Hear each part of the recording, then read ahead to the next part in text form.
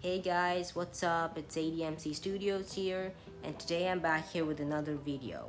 So, just a few hours ago, Tommy Andreasen posted a video on his YouTube channel. It was an announcement of his new Ninjago project called Splinter in the Man's Eye.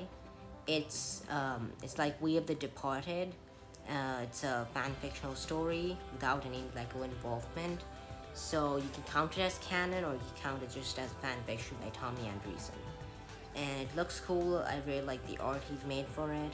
And it looks like it's going to be centered around Lloyd, and I think it's going to have some new characters as well.